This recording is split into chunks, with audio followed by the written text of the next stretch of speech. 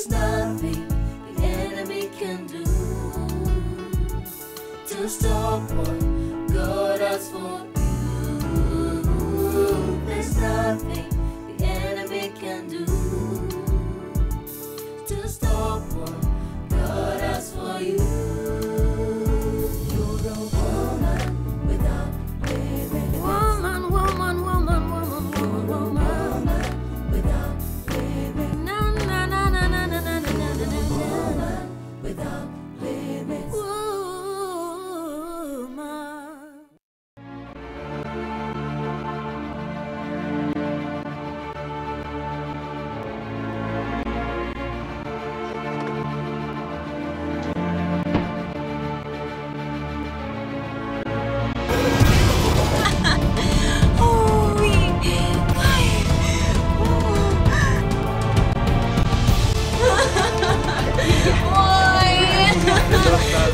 Where's the doctor?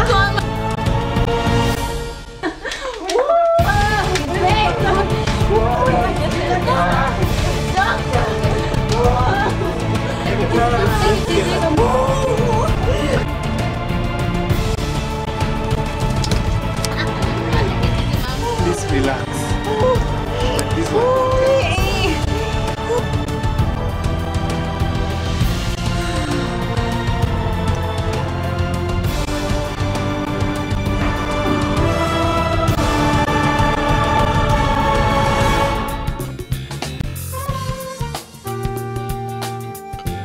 You are welcome to Woman Without Limits.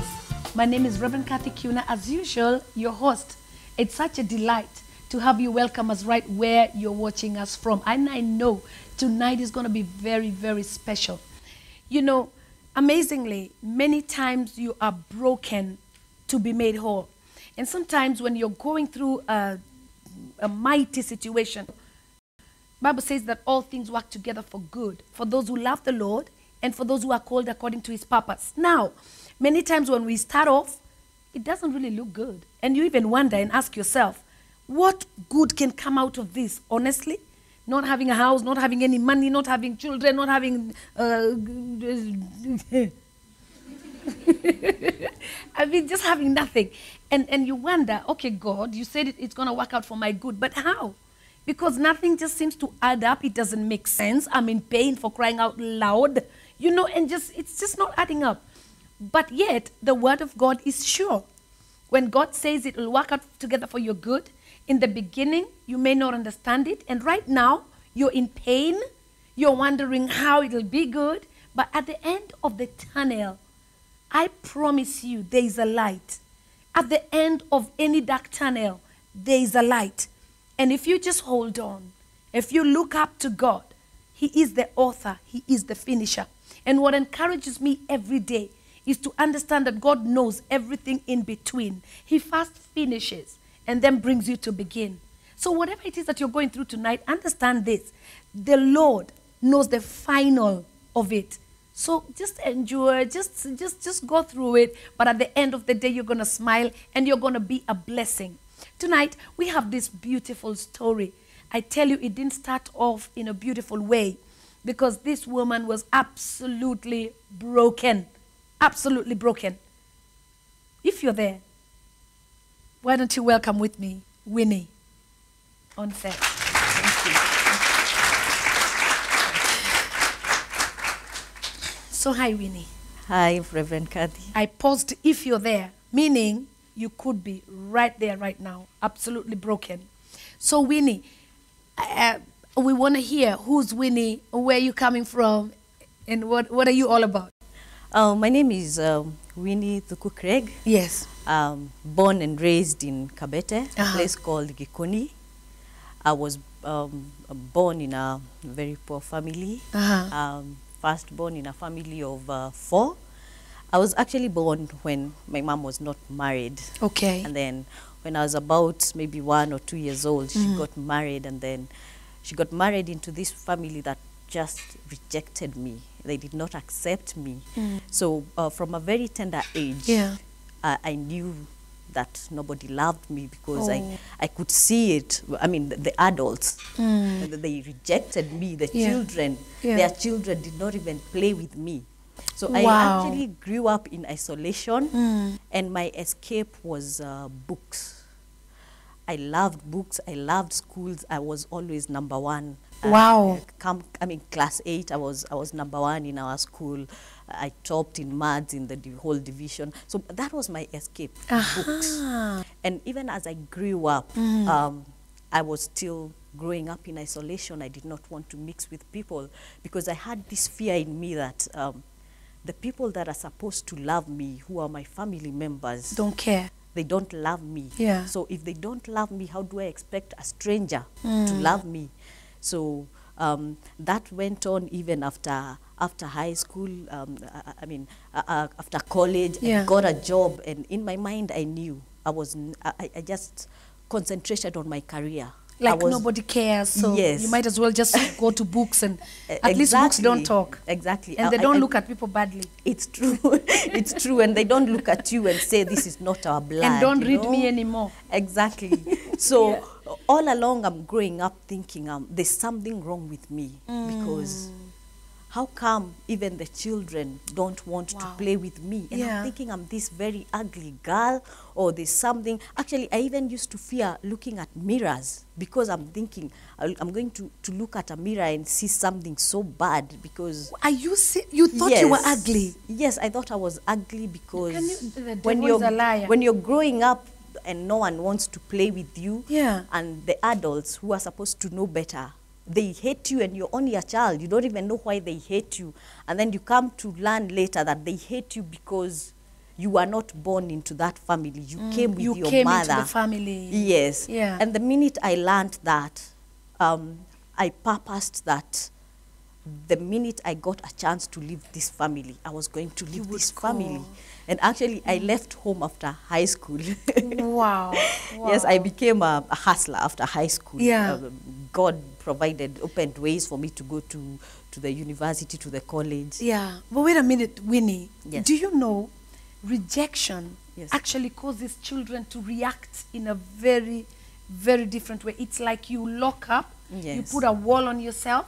It's not that you don't want to be reached out to. Yes. It's not that you don't want for people to love on you and to show you, Yes. to reach out. Yes. But you're so scared Of because being you've already been rejected. So you're so scared of being hurt, and you put a Exactly. wall. Exactly. So many times, listen, many times when you put that wall, it looks like everybody else doesn't like you. But really, you've put a wall. It's true. Like if somebody Very maybe true. tries to come in and reach out to you and talk to you, you're already like, what do you want? Me, I'm Exactly. hated. Yeah, My the- name is hate. Yes, actually, you meet good people, but the first thing you ask yourself, so what's the catch? Yeah. I mean, so what are you after? Because sincerely, you can't be loving me. If my family doesn't love me, who are you to come and love me? Exactly. Yeah. And even, my relationship with men, that is what it was all about. I mean, if we are friends and I sense that something is going to happen, I'm going to dump you before you even think of dumping me.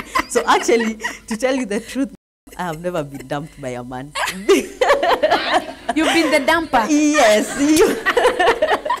I sense the kidogo list, rejection, yes. and I'm done with you. So that is how it was. But all along, even when I was dating men, Yeah. I knew my dating was never going to end up in marriage because in my mind, I had made up my mind. I'm never going to get married. Yeah. I have watched my close relatives, women die of AIDS. These are women who wake up early to go work and everything. At the end of the day, Yeah. their husbands are bringing home AIDS. I have watched relatives being Yeah. beaten by their husbands. Yeah. And I'm thinking, Who needs a that man? I don't need a man. And Yeah. that is why after college, I purposed to just go after my career. I just became so career oriented. I was Yeah. a workaholic. Yeah. I would be in the office at 7. I'm leaving the office at 10. I don't have a life. I mean, I at some point I was not even going to church because I'm working on Sundays, so that on Saturdays I can go to college. So my life was about work, Books, work books, and more work books, and work, and books, and Exactly. Oh my goodness, how boring. Don't be real. Can It you was I mean, boring. really? And Yeah. actually, you know, you're making money, Yeah. and actually you never get to enjoy that money Yeah. because somehow it's your family that enjoys the money because someone will get sick or something will happen back at home and they'll call you and you'll go to the bank and give them the money. Yet Yeah. you're working so hard, but it's all because you've put yourself in a box. Yeah. And so in the year 2008, I'm doing well. I have a good job and everything. Yeah. And now I'm like, yes, I need a family. But now in my mind, I need a family that doesn't include a man.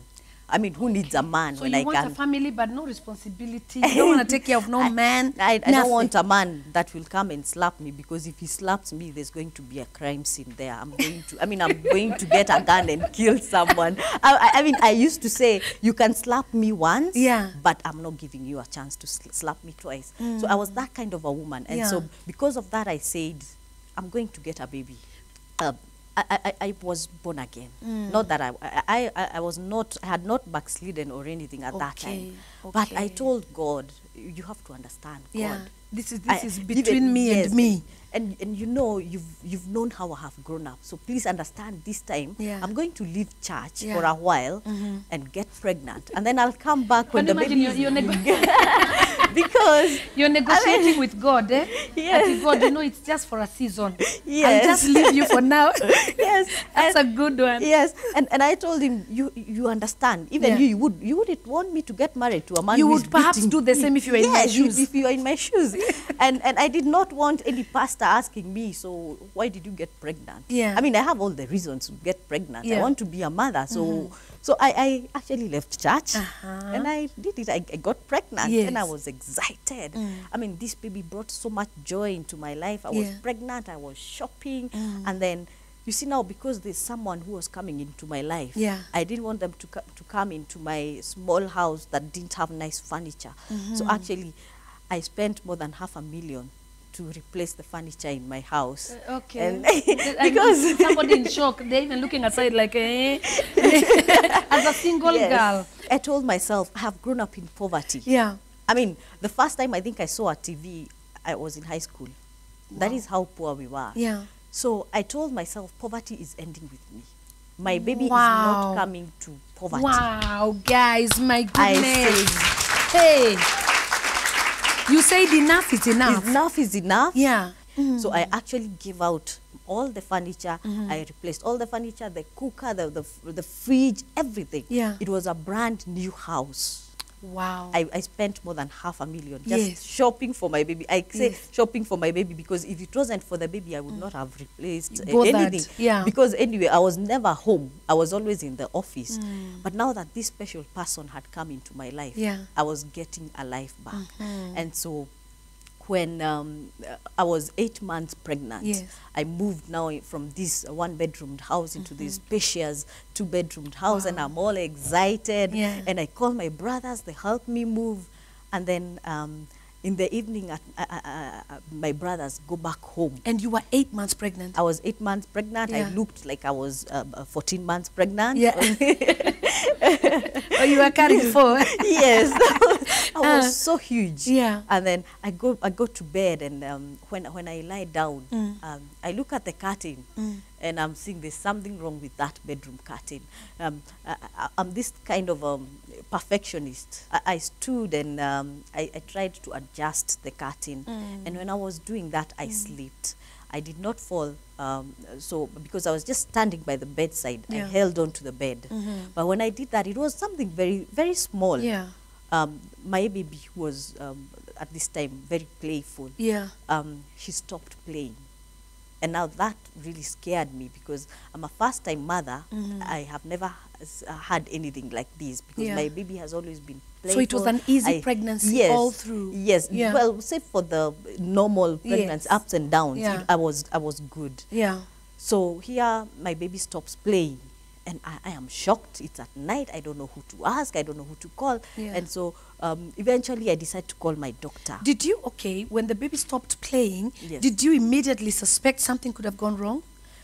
No, Okay. not really. I was Because that was shaken. too soon. You Yeah, just lifted up your hand and yeah, suddenly and you... then it was just something very minor. Yeah. So even when I was calling the doctor, I wasn't so, nervous. Yeah. I just needed an explanation. So I called the doctor and I tell him that this happened and my baby is now not playing. Yeah. And the doctor goes ahead to explain that he asked me, are you bleeding? And I told him, actually, I'm not bleeding. And he says, if you're not bleeding, then that is okay. It means nothing has happened on the inside. Then he goes ahead. I tell him, I'm not bleeding, but my baby is not playing. She's usually very playful at this time of the night. And that is when now the doctor tries to explain that, you see, when you slept, the baby felt that, scared. Yes, and now your baby could be hiding and listening what is happening. You know what? Pause right there. Yes. Do you know that's why you cannot agree to abortion at all? Yes. Do you know that even a little trauma on the mother scares the baby? And so if the mother grows, carries the pregnancy, always scared, and always the baby comes out a scared child. That's why a mother has to always be happy. Yes. By the way, it affects the child that you carry. Yes. And so you're right, because when you jacked, then the baby got scared, because they always think, oh my God, I'm going to be terminated. Oh God, something is happening. So they get really scared. So abortion is really murder. It's so bad. It is. Amen. It's very true. Yeah. So the doctor tried to explain that your baby is somewhere hiding because she felt the impact. Yeah. As much as it wasn't anything big, for your baby, that was something very big. Yeah. And so he goes ahead and tries to explain that if you start walking up and down, then your baby will feel that mom is not in danger. Okay. So everything is okay. Yeah. So he tells me, walk up and down the house and your baby will join you. Yeah. And so I start walking up and down, and soon afterwards, my baby starts playing. Wow. And then I call the doctor again, and he says, that is very good, but just so that we can be sure, make sure that tomorrow in the morning before you go to work, come and we will examine you. And that is what I did. The following day I went to the hospital and they did a scan, and the doctor gave me a clean bill of health. He says, you're okay, the baby is okay, you can continue with your life, and see you, I was almost due, see you when the baby is coming. And so I go back to work, I'm excited, I am not in pain, life continues as normal. Yes.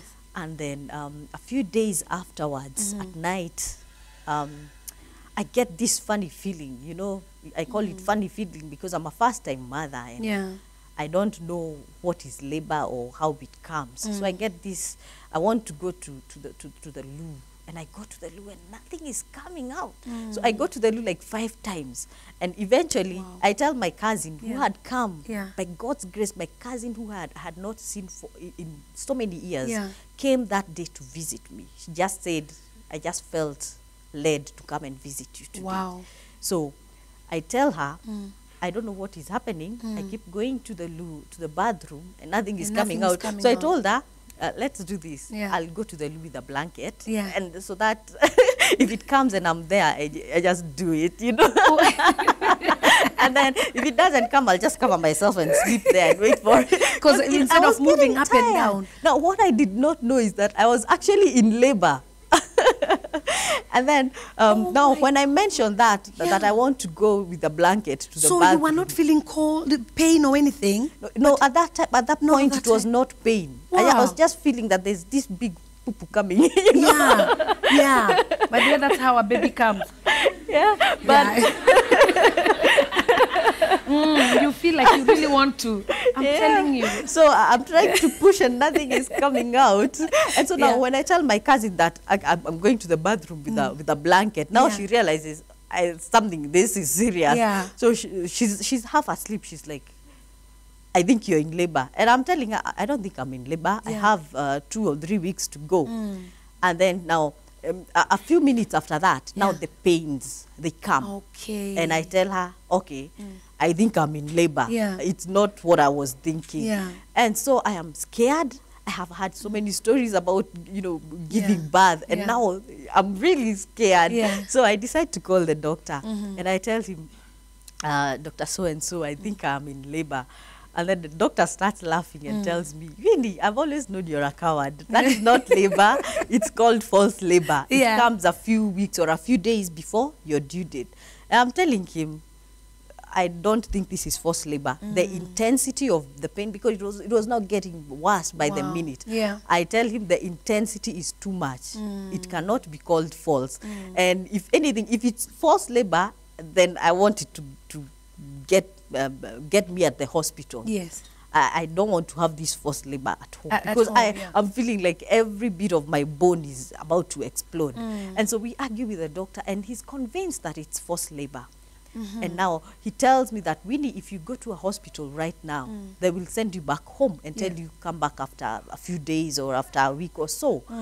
And I tell him I don't mind being sent back, but right now I'm not staying with this kind of pain in the house. And so he doesn't even tell me to go to the hospital that I was supposed to have the baby, because we had arranged and everything. He tells me just go to the nearest clinic and have them confirm that it's That true you're just labor. alarmed. Yes. Yeah, okay. And so I actually I called a taxi, and this guy, he's driving. So we're going to the nearest hospital, and I'm telling this driver, I mean, can't you drive faster than this? You know, I'm already undressing in the taxi, and this driver is so scared because I'm screaming, and I'm telling him, I'm even asking him, where did you learn driving? Can't you drive faster? Because I'm in so much pain. And then we get to the hospital, and the driver drops me, and he takes off without even me waiting to be paid. He's like, this one is crazy. And then, you know, at that time, I'm already halfway undressed. So he doesn't even want to look at me, because I'm convinced now the baby is going to drop any minute. And then I'm thinking now that my baby is coming out. And then I get to the hospital, and I'm not taken to the maternity ward. I'm actually taken to a different room, where now doctors are coming and they are examining me. And I'm thinking, I didn't come here for all what you're doing. I mean, right now, someone is supposed to be telling me to push. That is what I hear. You're told push, push. So I'm thinking, how come? You have been told a lot. Yes. And that's what happens by the I had had enough. So I'm there, and I'm thinking, okay, when are they going to tell me to push? You know? And no one is telling me that. Instead, doctors are coming and telling me, turn to this side.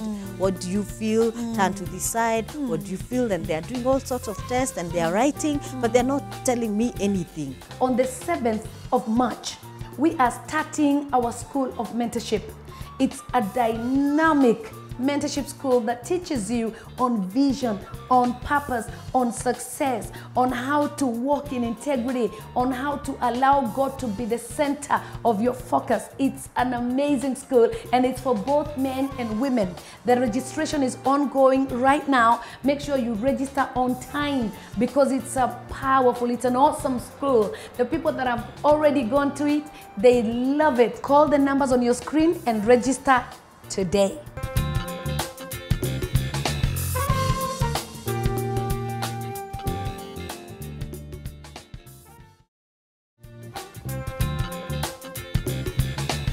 They tell me that the reason, according to what you have told us and how your body is looking right now, it seems that what happened when the curtain, when you slept, the uterus got a small tear. It separated from the placenta. And so the tear was so small that when you went to the hospital the following day, it could not be detected. So it's not the doctor's fault. It's not the fault of the machine. The tear was too small. But now when you went back to work with the weight of the baby and you walking up and down, the tear became bigger and bigger until now the night that you went into labor. That time that you went into labor, your placenta ruptured. And your baby suffocated. And so the placenta had torn and separated? It separated. So that time I went into labor, the whole thing just fell apart. And I mean, now my baby was sort of like suspended inside me. My baby and I were no longer one. My baby became an object that was just inside my tummy. And that is why every time I moved, there was so much pain, because it's like a big ball floating inside. I mean, every time I go like this now, the thing is lying on my organs and there's so much pain. I asked them, so how is my baby? And they told me that right now we are actually fighting for your life. Your baby is not our patient anymore. And when you're told that your baby is, my baby was not their patient anymore, that's just a nice way of telling me that my baby is dead. And I couldn't process that. Did you realize that at that time? Did you pick it No, immediately? no, I did not. Yeah, I mean, you just thought, well, there's no way my baby can be dead. Yeah. I mean, if my baby is dead, then Yeah. I'm also dead. And because I'm still alive, then my baby is alive. At that time, my system could not process such information. yeah. And so I was in denial for a long time. Yet the doctors kept telling me, Winnie, you have to calm down because now you've been bleeding for a whole week. Yeah. And you have very little blood left. Actually, you have a few hours left to live. So all that time I was wondering why the doctors were coming and doing this and that. They were organizing for a blood transfusion. And then guess what blood group I am? Blood group O. I mean, it's the one blood group they are trying to get from other You don't hospitals, get easily.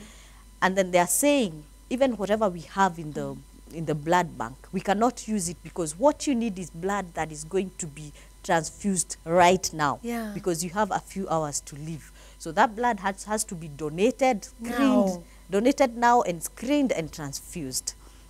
And you know, all that information, it's not getting into my head. Yeah. I mean, You're thinking my baby. yes, my baby. Yeah. So what else are you telling me?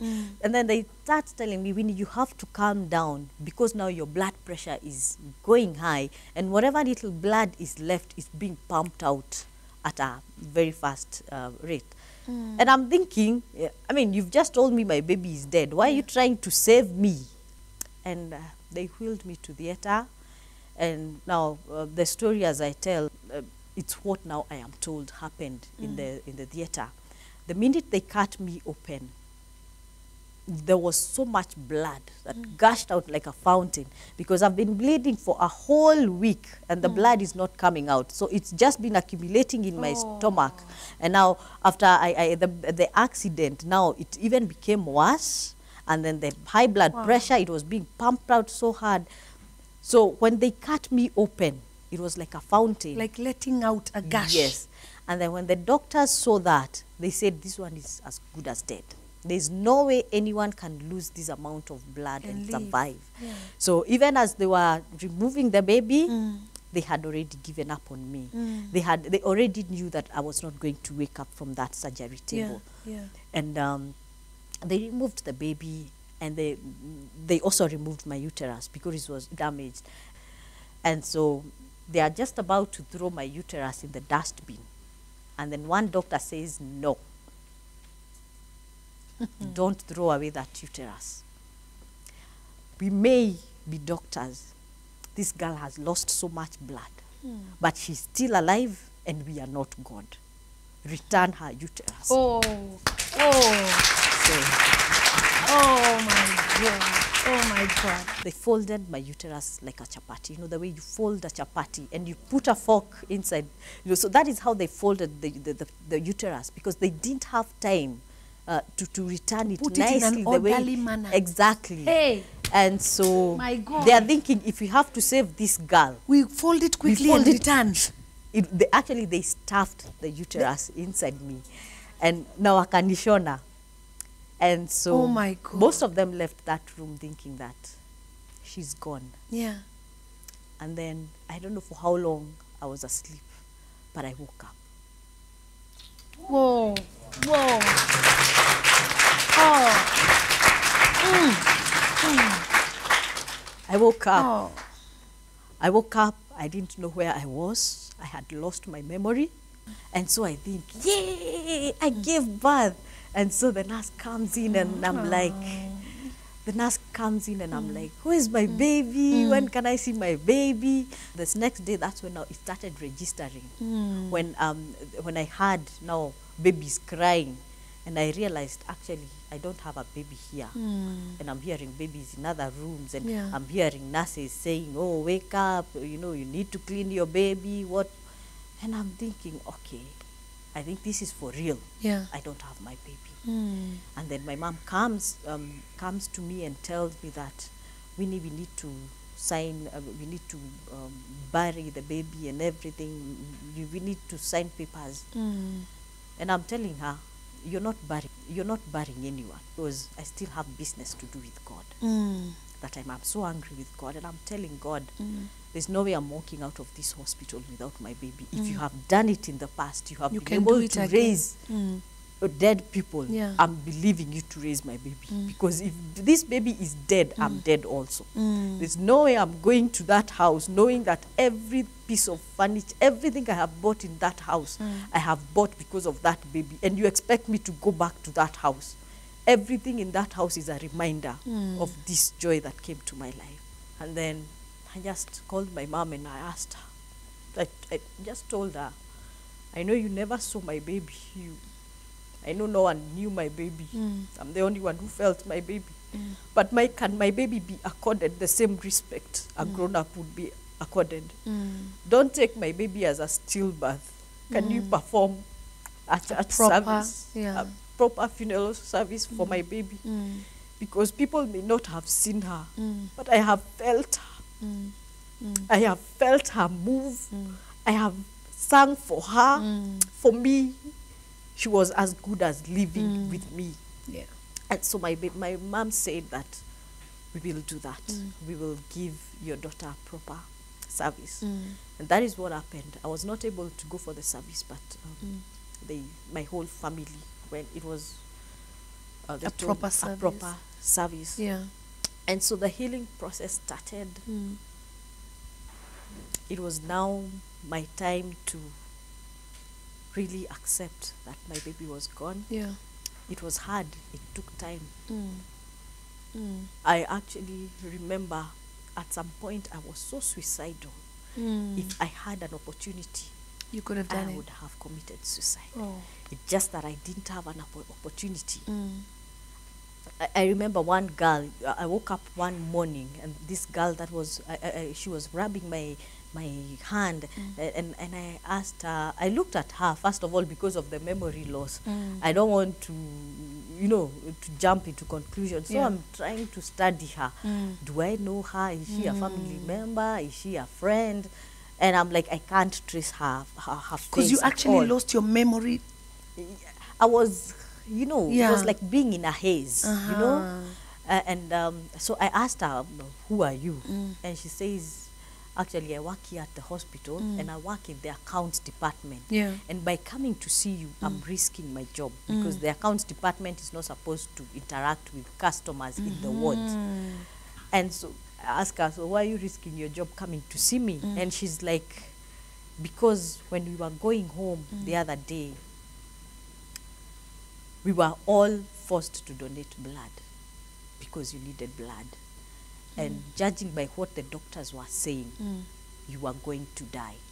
They didn't have any hope that you would survive. Yeah. And so I come in this morning and I hear that you did not die. I had to come and witness for myself. Wow.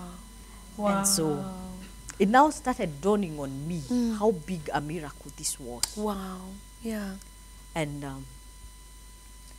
one of the ladies that was in the theater when I was being operated on, she's the one who told us what went on in there. And then she told my mother that the reason doctors agreed to take me to theater was so that my baby and I could be separated and then we are buried in separate graves. They did not want us buried in the same grave. That is the reason they agreed to take you to yes. theater. They but were they so had sure you were up. dying. Yes, they had given up even before I went to theater. Yeah. And so for them to see that I was alive, it was a big, big miracle. And now the day I went back, I was to go back home, the main doctor came to me and said, your uterus, we are not sure if it will ever be able to carry another baby. Wow. It was too badly damaged. Yes. Yeah. But you see, at that point, it really didn't matter. You don't even care. Who cares? Who wants Who God's even wants? children? I mean, he gives and he takes. So Yeah. who wants his babies? Yeah. I told him, you know, now my mother was telling me, Oh, you "No, were that mad is-" with God? I was so mad. My mother was Isn't telling it me, amazing? you'll get other babies. And I remember telling my mother, okay, go tell that God of yours, I don't want his babies. He can keep his babies or give his babies to women who want babies. He has taken this one. Yeah. I have begged him to resurrect this one. He has refused. So tell him to keep those others. You divorced him? Yes. I told him, I'm not even going back to church. Can you imagine? I left church to get pregnant. Yeah. And now, imagine what I'll go through when I go Yeah. back to church. I told him, you know what? Yeah. I'm done Keep with you. it. Yeah. And people would Oh, tell me God. about Father, God. the things you see. He really loves us. I Yeah, imagine he the does. The things I told him at that point, Yeah. I feel so embarrassed. I can't even speak about them.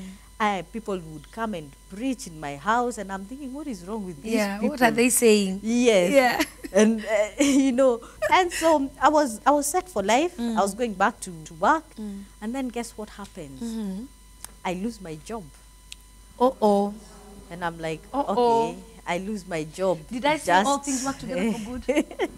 And it's not me who said it. Ah. It's the word. And I'm thinking, okay, And you're wondering, okay, I've just lost a baby. Now I've lost a job. I lost- God, okay, you know what? yeah, Yeah. I said, I'll get healed, and I'll get other jobs. Yeah.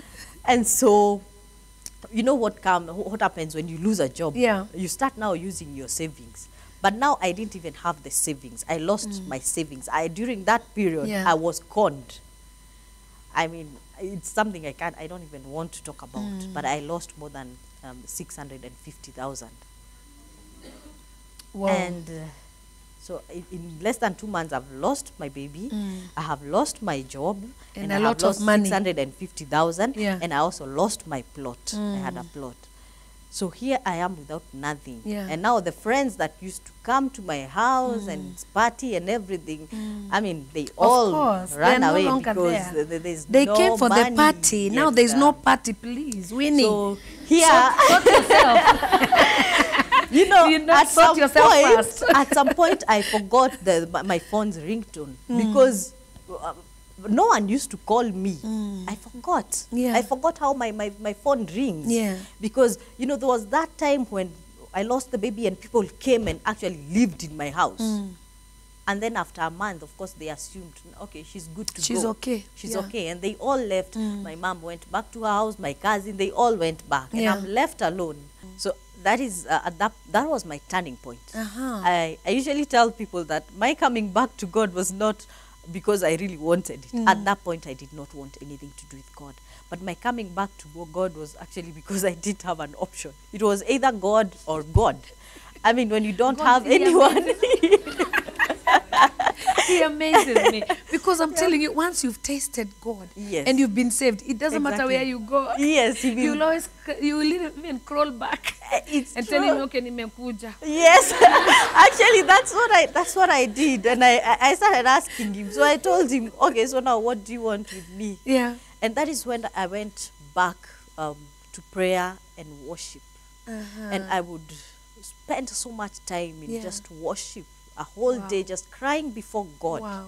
And this time I was not even accusing him of being a murderer or whatever. This time I was just loving on him. I was Yeah. not even telling him my problems. Yeah. And I started loving God, and I was restored. Yeah. And as for the bit of, you know, marriage and everything, I still didn't know. You know, I had never seen a man that I could say, I would want a husband like that, or I would want a man like that. Yeah. I didn't know what a good man was because all the men I saw were bad. And so I told God, I don't know what you have in store for me. Yeah. So actually, I tell people I never prayed for a husband. God must have performed a major heart surgery on me because I fell in love. I fell in love Come after on, that. somebody. Come on, somebody. So you met this man and fell in love. I fell in love. Yeah. And, at first, I didn't even know I was in love. Yeah. At first, or I was in denial. You know, I was trying to be a hardcore. You know, Yeah. you can't make me fall in love with you. I'm hardcore. So at first it was just fellowship, you know. When this guy proposed, and he knows my story, and I'm telling him, you know my story. Yeah. You know I may not be able to have children. Yeah. You know this and that. And he's like, it's okay, we'll adopt. It's okay, whatever. You know, but he has faith. He says he has faith that we'll have children. He has faith that God is going to heal me.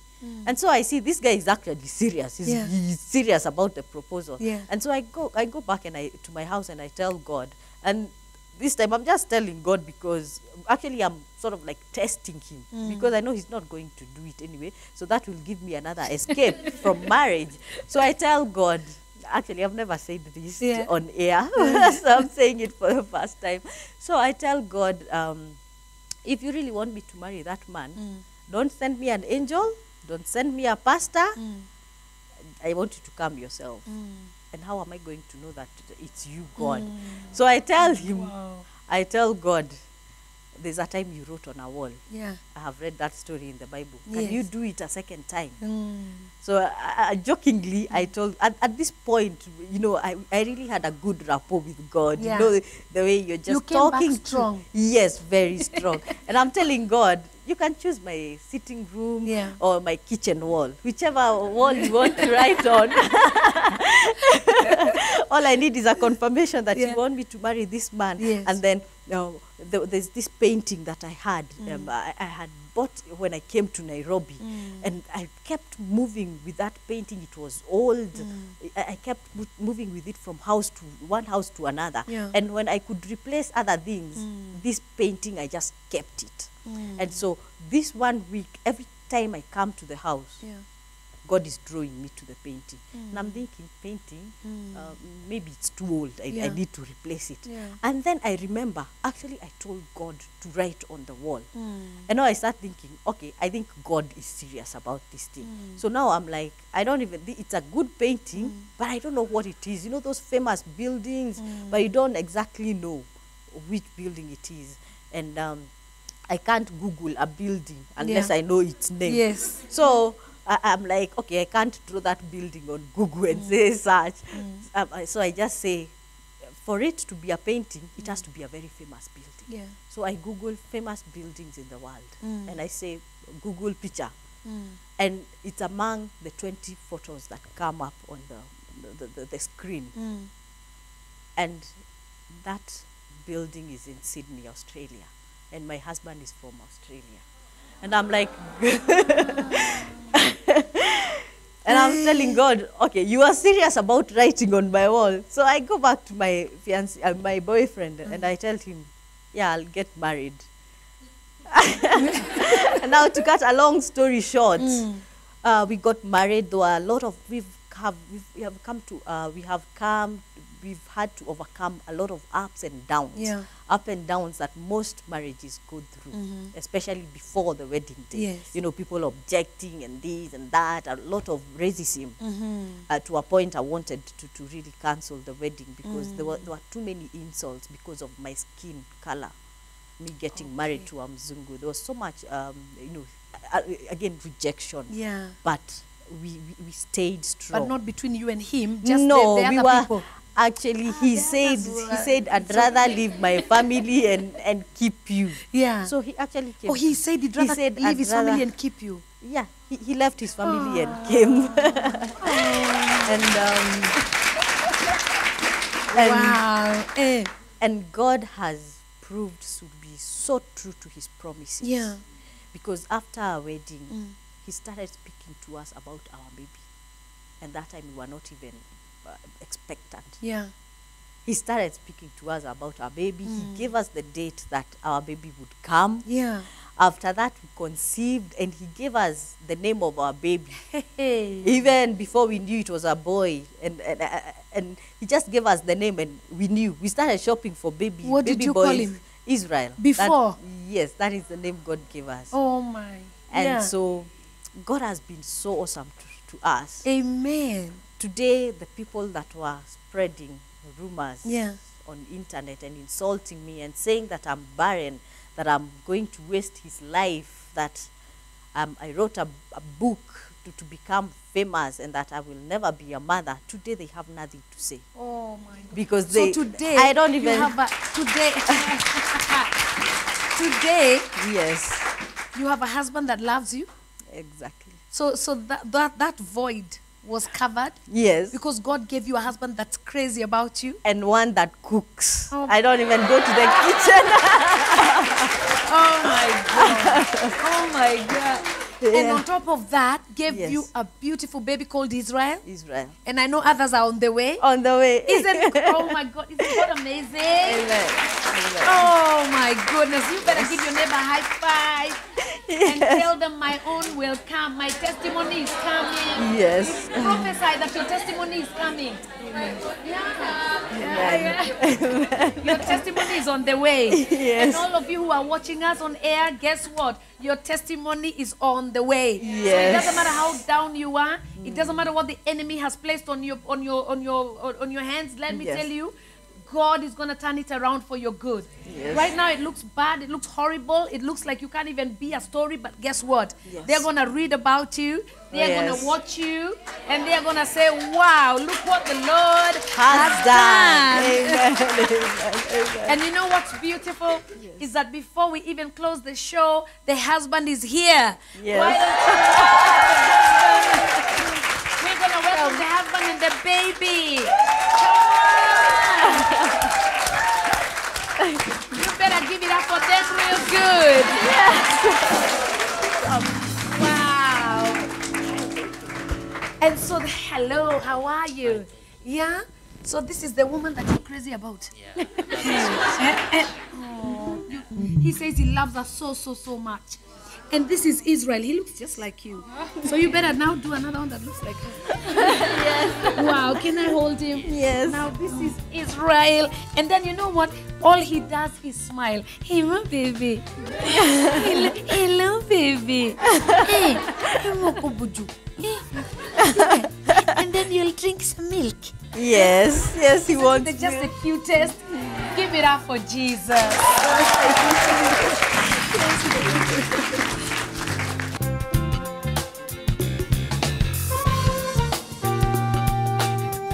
As we all know, marriages are under attack. I tell you, the institution of marriage has been hit by the enemy. But we know that he that began a good work in us is faithful to complete it. The devil cannot have his way.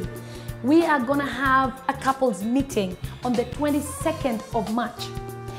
It's going to be free of charge. Wherever you are, if you're listening right now, listen. Invite couple friends and make sure you come to this meeting. My husband and I are going to be speaking to you on how to sustain your marriage and what it is that you need to do. We're going to talk about everything pertaining to a married couple and what they need to enjoy and how they can cause their marriage to sizzle no matter what the enemy tries. We're going to make it a beautiful day, so make sure you come. Remember again, it's free of charge on 22nd of March. Be there. We can do to stop what God has for you. There's nothing the enemy can do to stop what God has for you. You're the woman without limit. Woman, woman, woman, woman, woman, woman without limit. Na na na na na na na na na na. Woman without limits.